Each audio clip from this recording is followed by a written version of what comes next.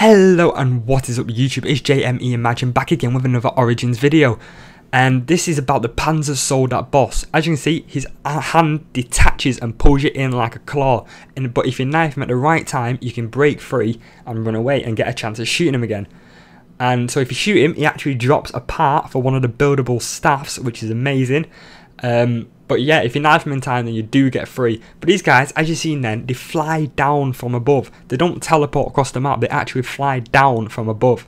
So this makes me think, like, are they parts of the big robot? Are they like minions of his? Who knows? But when you do actually get pulled into him, as you can see here in a minute, the character actually shouts fire at his arm. So that signifies that his weak spot is his arm.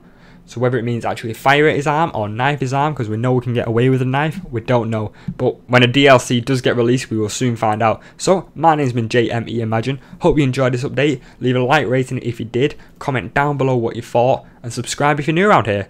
So, peace. See you in a new video.